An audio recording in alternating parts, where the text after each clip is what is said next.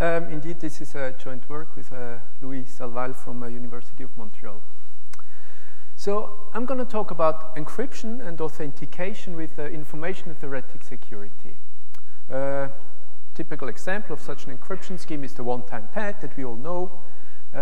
Authentication, on the other hand, can be done, for instance, by means of universal hashing, and this is sort of the typical choice of such universal hash function.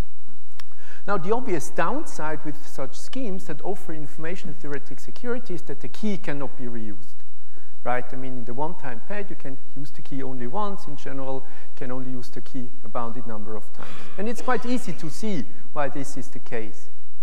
An adversary, Eve, can simply learn observation on the key just by observing the communication. Ciphertext in the case of encryption, the tag in the case of authentication. So if you keep reusing the key, Eve will accumulate more and more information on the key and will eventually know it. There's nothing we can do about that. What's even worse about this is that such a passive eavesdropping attack remains undetected. So this means even if we're not under attack, we cannot reuse the key, even though it would be perfectly fine. It would still be perfectly secure, but we don't know that we were not under attack. Now, this changes a bit if we go to the quantum setting, because if we think of a quantum ciphertext, then by, well, fundamental properties of quantum mechanics, any eavesdropping attack will disturb the state, right?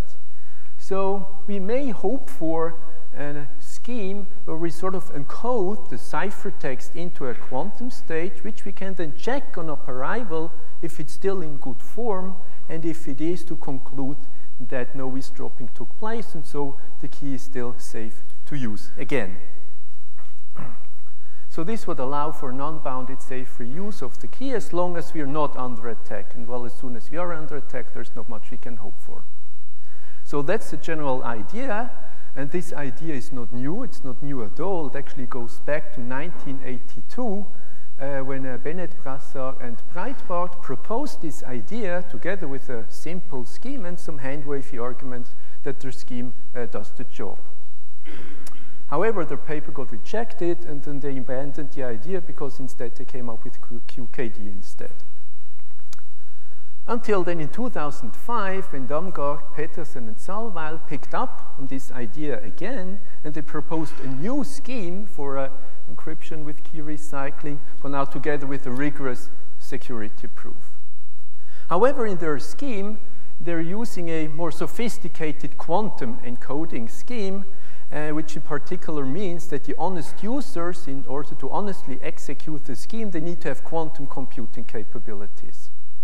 And well, our result is a new simple scheme, a scheme very much in the spirit of the original scheme by Bennett et al. Particular only uses BB84 qubits, and so it doesn't require any quantum computing capabilities from the honest users to honestly execute the scheme. And of course, our scheme also comes along with a rigorous security proof.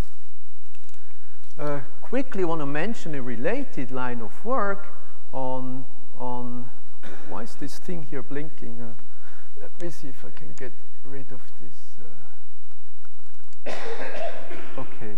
So I quickly want to mention a related line of work on encryption and authentication of quantum messages. So where the message that we want to protect is a quantum state. Because some of these schemes also offer key recycling features, but in all these schemes it's also the case that the honest users, in order to execute the scheme, need to have quantum computing capabilities, even if we restrict the message to be classical. I want to say one quick word about encryption with key recycling versus quantum key distribution, because you may wonder, well, why do we even bother about reusing the key, given that we have quantum key distribution, which allows us to produce a fresh key whenever we want? And indeed, I mean, at the end of the day, both concepts achieve quite a similar thing. There are some subtle technical differences that will make one or the other the preferred choice, depending on precise setting, on circumstances. But our main motivation was mainly, well, of intellectual interest, because, I mean, that's a problem that was proposed as one of the very first ideas of how to use quantum mechanics in the context of crypto, and more than 30 years later, we still didn't really have a satisfactory solution.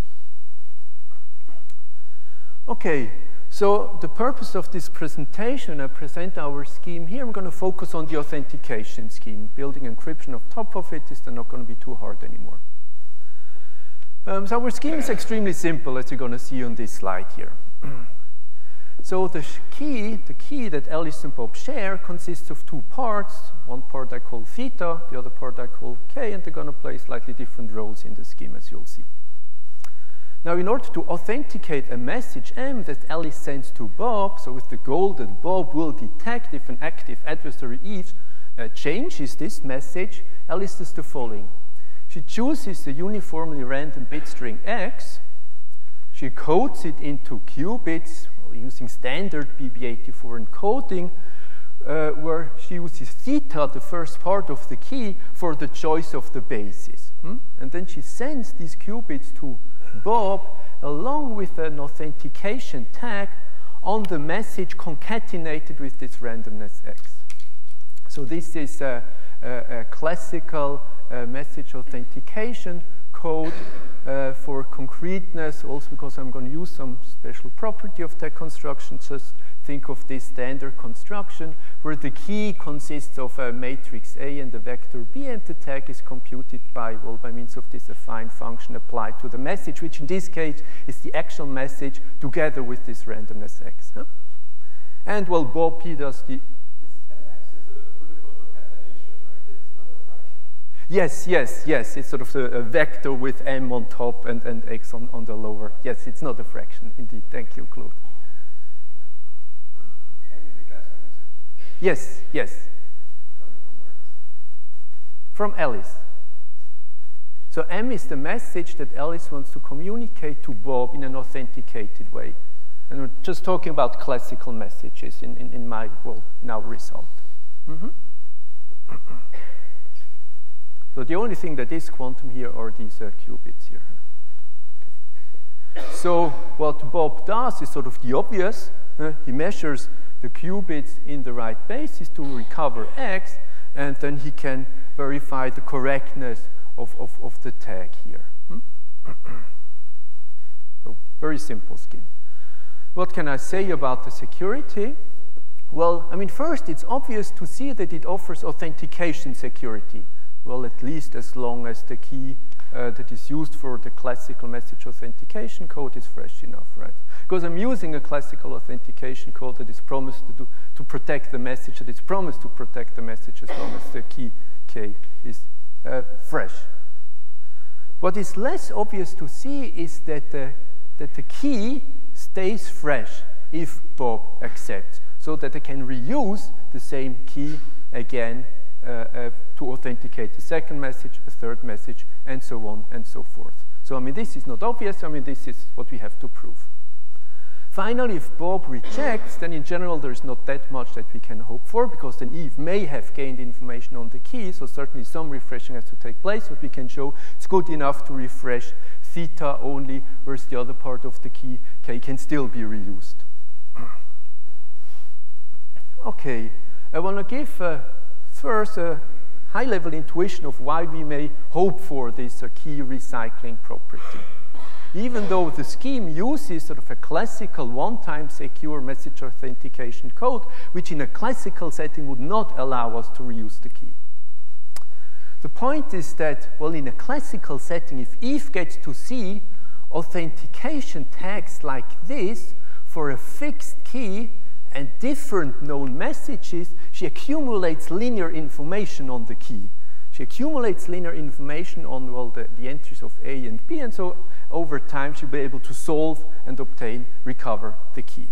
But now the point here is, the message is partly unknown to Eve because it also includes X, which is sort of hidden behind the qubits, behind the BB8 qubits, for Eve, who doesn't know the basis theta. I mean, that's sort of the intuition way we may hope for that these tags, in our case, don't leak information on the key because Eve has uncertainty in the messages here, in these coefficients of these linear equations, if you wish.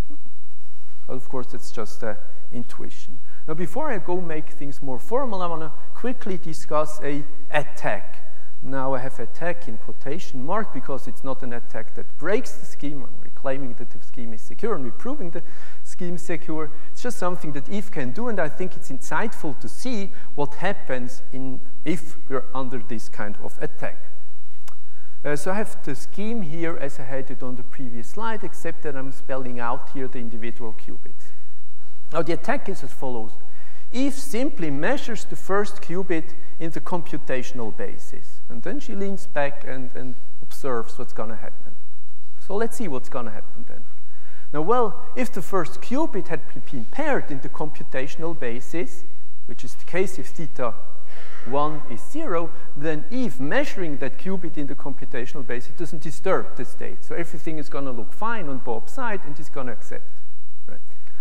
On the other hand, if the first qubit had been prepared in the Hadamard basis, then Eve measuring that qubit in the computational basis will disturb the qubit to the effect that Bob is going to reject with probability 1/2. Right?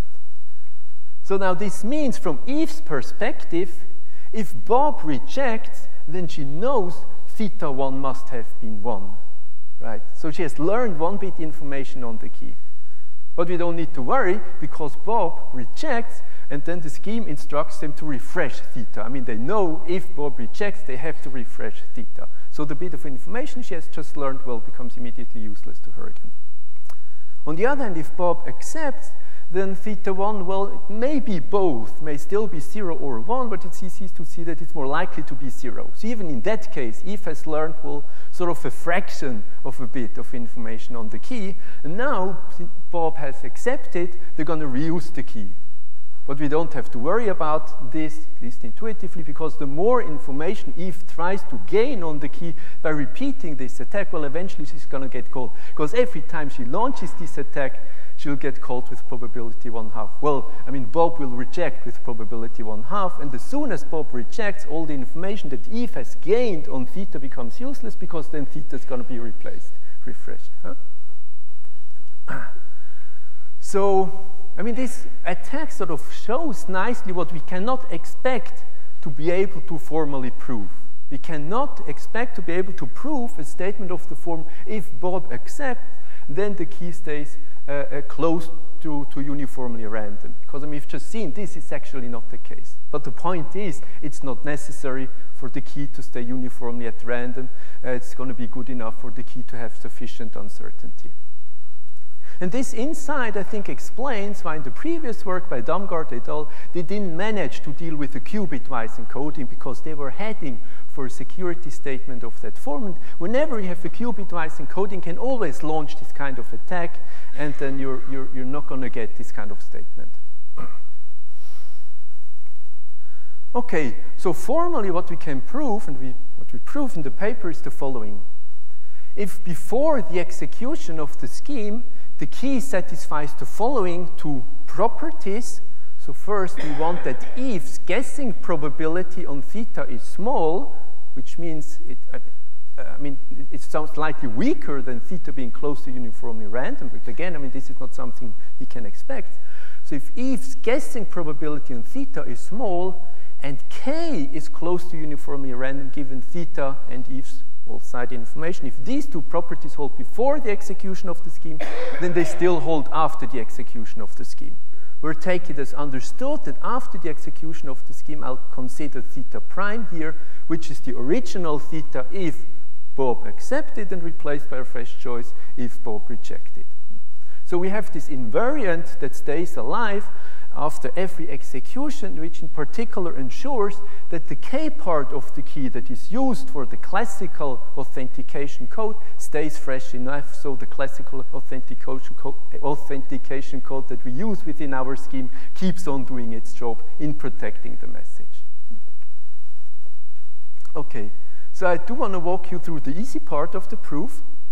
For that, let's first note that, well, slightly simplified, Eve's view after the execution of the scheme consists of her old view before the execution of the scheme, the classical authentication tag T that was communicated as part of the scheme, whatever quantum information she keeps on the BB84 qubits that are also communicated during the execution of the scheme, and Bob's decision to accept or reject.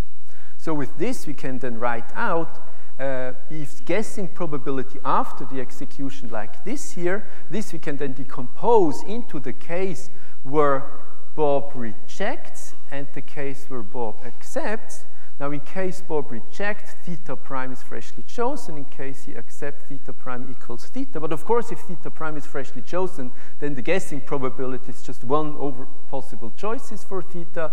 And here I'm using a basic property of the guessing probability that states that if that conditioning on an event, here on the event that Bob accepts, cannot increase the guessing probability by more than the inverse of this event, the inverse of the probability of the event, which will then cancel out with this thing here. Okay, now here I notice that T is computed, well, something plus something uniformly random independent of the rest. So T here is uniformly random independent of the rest, so it doesn't contribute to the guessing probability.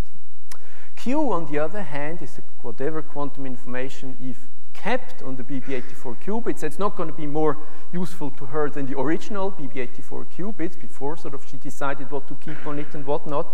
But now here, you see X is chosen uniformly at random independent of the rest. So this is the completely mixed state independent of the rest. So also doesn't contribute to the guessing probability. So now we see that if the guessing probability before the execution is small, then the guessing probability after the execution is small, assuming that theta is chosen from a large enough set. So that's sort of one part of the proof, the easier part of the proof. The other part of the proof where we have to control K is sort of more involved. Here we're using techniques from an older paper of Marco, Chet, Stefanie, and myself. Okay. All that sort of settles our authentication scheme. As I mentioned, it's quite easy to extend it to an encryption scheme. And we can also extend the scheme to a variant that tolerates a certain amount of noise in the quantum communication. Now here things aren't too easy, and I'll say a couple of words about that on the next slide, but we can sort of circumvent the issues you run into if you want to do the error correction in a naive way by using more sophisticated techniques introduced by Dotis and Smith some time ago. So now the problem with the error correction is the following. I mean, the obvious solution would just be to send along a syndrome of X. So that if Bob measures a noisy version of X, he can use that syndrome to recover the correct X here, if you use sort of a syndrome with respect to a suitably chosen error correcting code. Right? Now, the problem is, if we then go through this analysis, I had just a couple of slides before, well, now the syndrome is also, when Eve learns the syndrome, so syndrome is also going to be part of Eve's view after the execution, so I have to condition on the syndrome as well. But then if I go through this analysis, when I get to the point when I argue that I can sort of, well, remove this from the guessing probability because X is chosen uniformly at random, that's not true anymore. Conditioned on the syndrome of X, X is not uniformly random anymore. So we don't really know how to get rid of this thing here then. Now, well, if you understand what this guessing probability captures, it's quite clear it should still be small, but you don't know how to prove it. But then again, we can use these more sophisticated techniques, which though only allow for a smaller amount of noise to circumvent this problem, well, at least in principle. Okay, so this brings me to my conclusion. So what we did is we considered one of the very first ideas of how to use quantum mechanics in the context of crypto and how to circumvent the classical impossibility result with the help of using effects from quantum mechanics. It was an idea suggested more than 30 years ago, even before quantum key distribution was invented. And now we prove the first, well, we show the first provably secure solution that doesn't require quantum computing capabilities. A challenging open problem is to do the error correction in a better way, to do the error correction sort of in the straightforward way. I mean, we feel it should work, but somehow our techniques don't, or we don't know how to prove it. This would give us, well, simpler scheme, but also would allow us to tolerate more noise in the communication because these sort of more sophisticated error correction techniques only work for a small amount of noise. And also from a practical perspective, would of course be nice to minimize the amount of quantum communication that is necessary for the scheme to work. Thank you.